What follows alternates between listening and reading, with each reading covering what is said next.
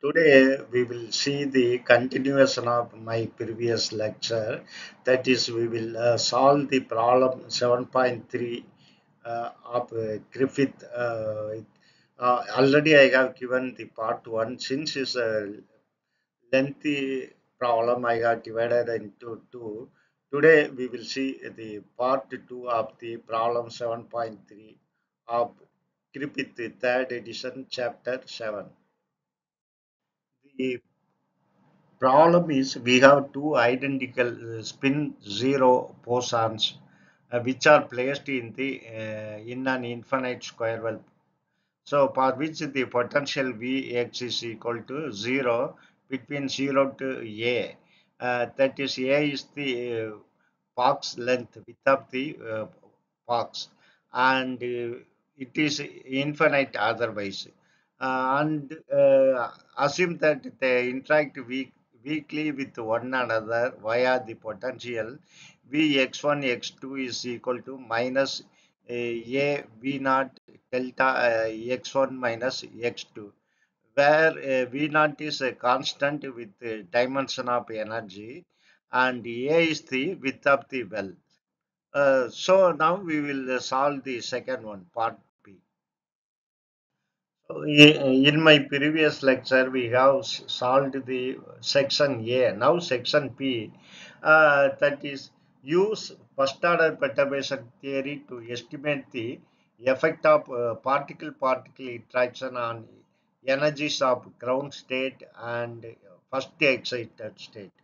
So by definition, the energy of the ground state, perturbed energy of the ground state.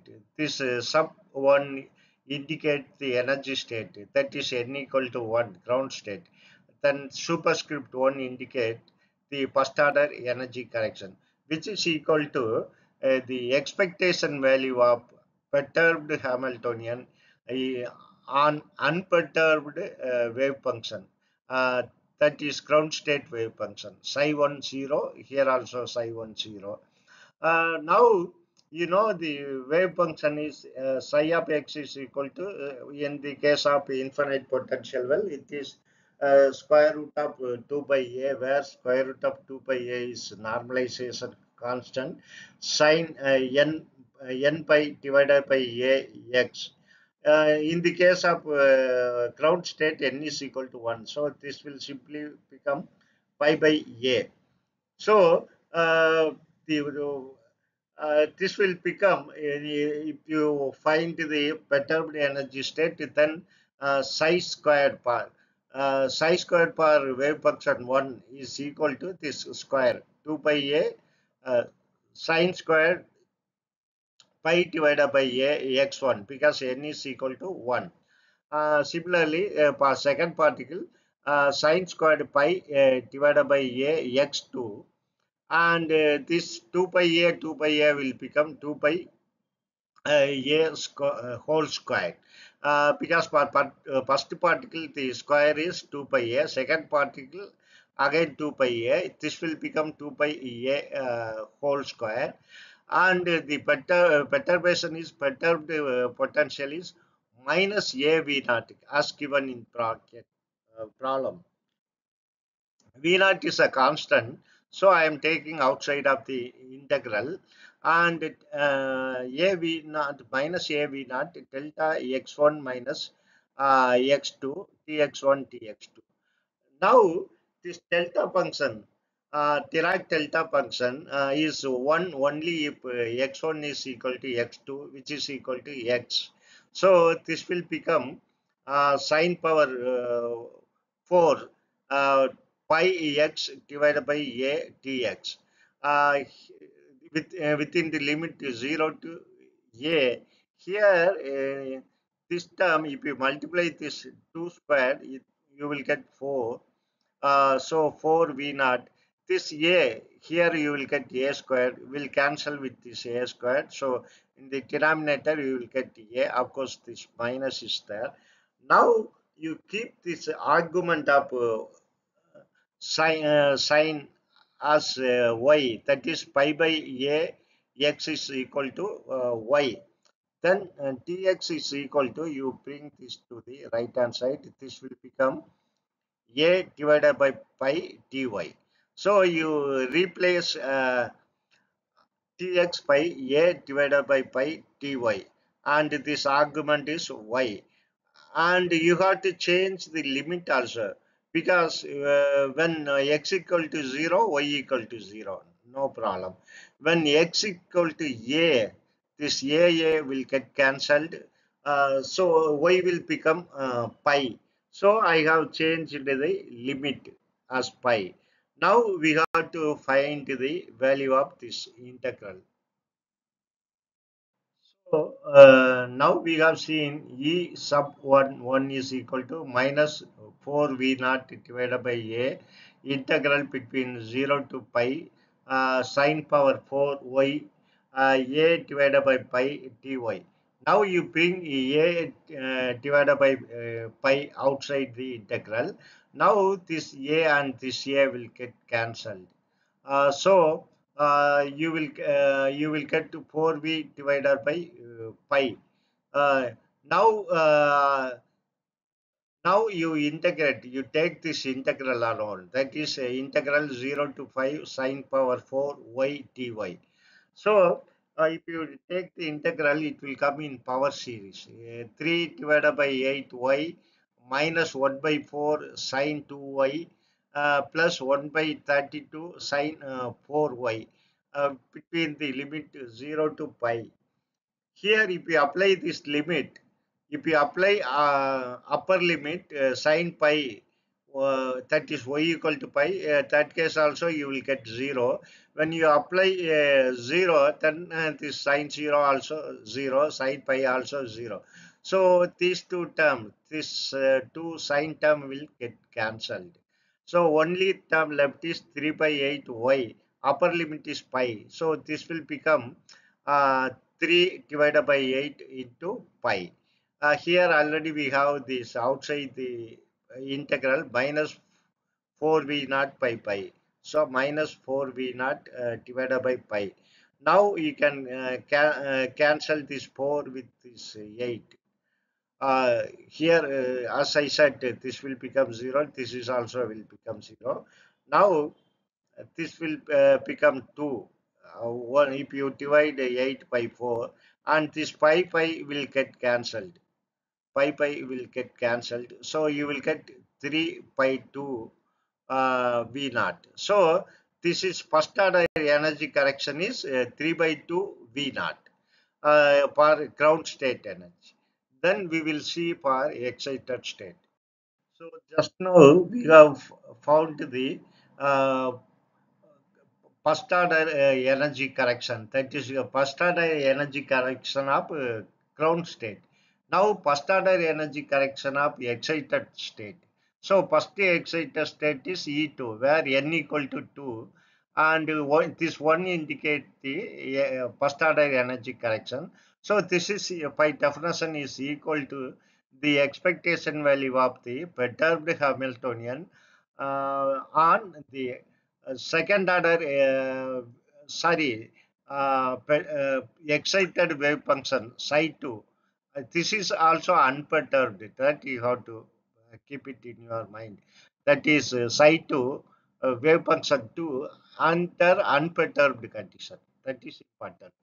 In the part 1 of the same problem, we have seen psi to 0, psi sub to 0, which is a function of x1, x2 is equal to square root of 2 divided by a sine pi by a x1 into sine 2 pi by a x2 plus sine 2 pi by a x1 into sine pi by a x2, and perturbed potential is v x1 x2 is equal to minus a v naught delta x1 minus x2. Now you can find this E2 of 1 is equal to this wave function. You take this square of this wave function. If you take the square root of 2 will become 2. a will become a squared, and the entire sine term squared, and apply the perturbed potential, which is equal to minus a v naught. Because v naught is a constant, I am taking out, and the delta function I am bringing inside the integral.